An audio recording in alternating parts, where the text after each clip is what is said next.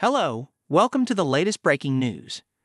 In this video, you will see important news on USA trending and breaking. Please like this video, subscribe this channel. Scream and run. 90-day fiancé. Before the 90 days, fans react to Ingrid seeing Brian in his wheelchair. 90-day fiancé. Before the 90-day season 7 episode 2 was much awaited because episode 1 set a gripping premise.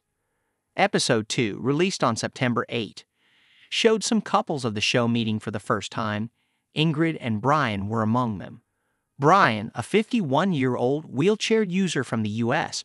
who works as a cab driver, went to see Ingrid, his 32-year-old Brazilian girlfriend in her country. Before meeting him at the airport, Ingrid was documented talking to her friend Vilani. She expressed concerns about how her parents were going to take her dating a specially abled person. Her friend said Ingrid would move to the U.S. with him because she had always looked for gringos so she could leave Brazil. Fans of 90-Day Fiancé. Before the 90 days are reacting to Ingrid's situation and Brian's appraisal of her acting normal when she saw him in a wheelchair.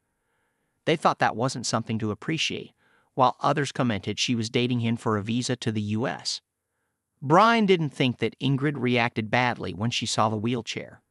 What did he expect her to do when he saw the wheelchair? Scream and run, a fan wrote. Brian is her ticket out of Brazil.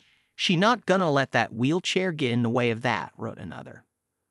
Ingrid is a single mom of 2 small kids who is dating a quadriplegic from the USA.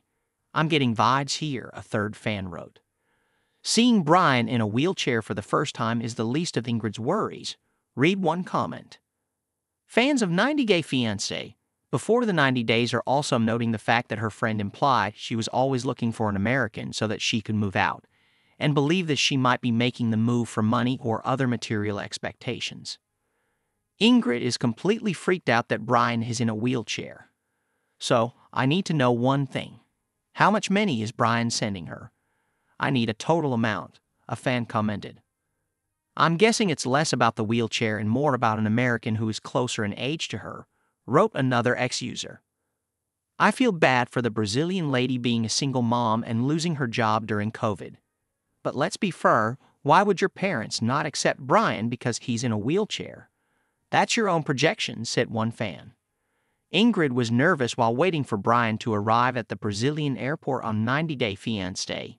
Before the 90 days. Brian had broken a wheel in his suitcase and was taking time to get out of the airport because he had to push the luggage trolley through the arrival. When a restless Ingrid saw Brian come out, she instantly smiled. She rushed to him and they hugged each other.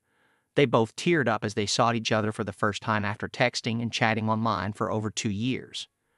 Brian said he was happy Ingrid acted normal when she saw him and didn't seem bothered by his wheelchair. Ingrid said that he was beautiful the way he was, and that he matched her imagination. New episodes of 90-Day Fiancé. Before the 90-Day Season 7 come out every Sunday at 8 p.m. ET on TLC.